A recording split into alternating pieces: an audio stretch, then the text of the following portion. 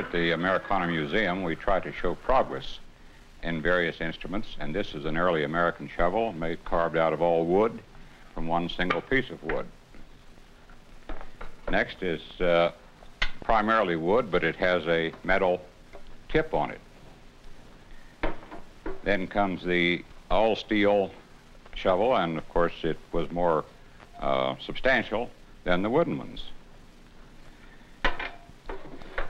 Today we use primarily what we call a round-pointed shovel because it is more practical than one of these flat-edged ones. And naturally, this is the aluminum one now because it's lighter in weight, and it is the primary shovel that's used today. This is a modern rat trap. It's called a can't-miss four-way trap. This is a homemade trap, humane trap, in which when the rat entered, he could not get away. This is a manufactured trap, but it's a little more crude than the modern traps, and it worked like that. While this one is also a humane trap. When the rat entered here, he tripped the lever, and he was caught in this area, and no way to get away.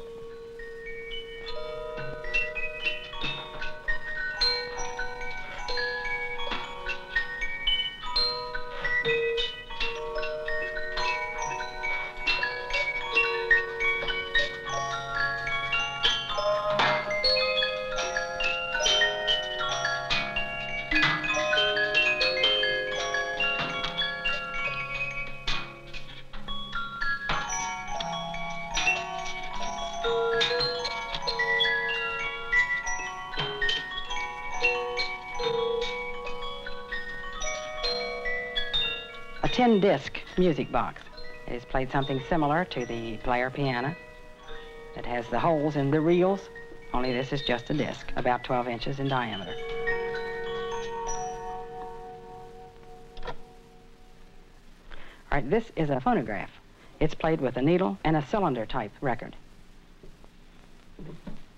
Here we have a classic Victrola, which was in everybody's parlor. This one was a little bit different because of the wooden needle. You didn't have to worry about it whether it was sharp or not because you had this little instrument that you sharpened your own needle, then you could play your record.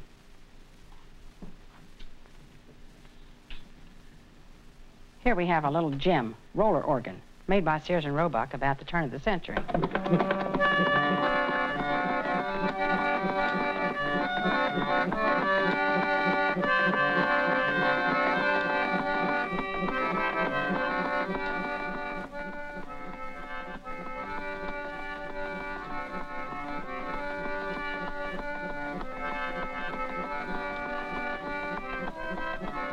Buggy is known as the trap buggy. It's very rare because there are only about 9 of them made.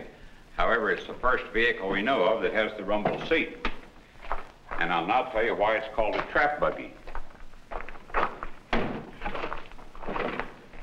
The only entrance to it was when the driver or the passenger raised the seat. But once you're in, there was no way out. So therefore, it's called a trap buggy, and theoretically, you were trapped. Well, while we got you trapped in your own buggy, this Americana Museum here in Terra Alta, you've got thousands upon thousands of objects. Is there any one central idea behind all this?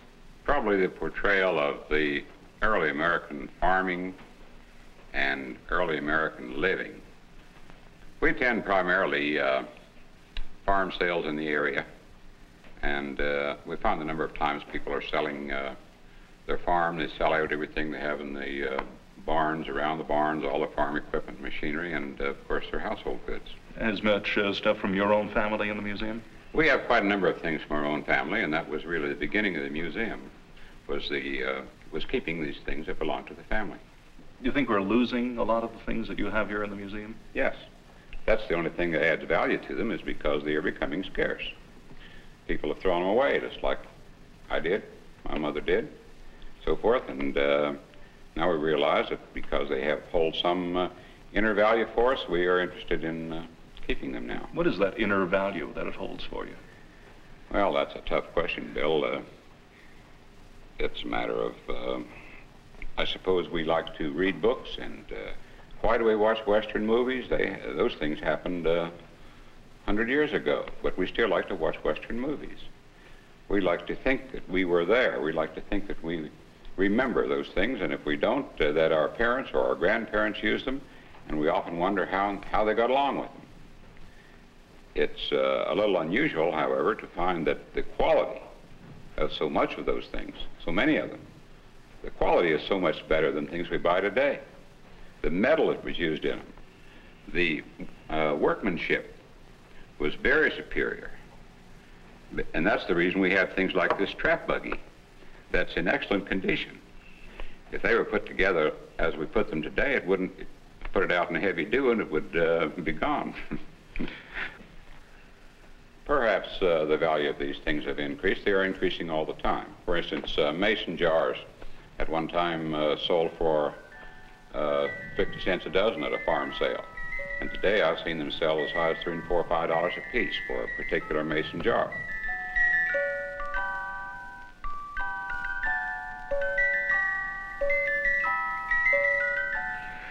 Clem, I've got here the 1921 Montgomery Ward catalog, and needless to say, at the Americana Museum, this is the original version. But of course, in recent years, we've seen these old mail-order catalogs being reprinted.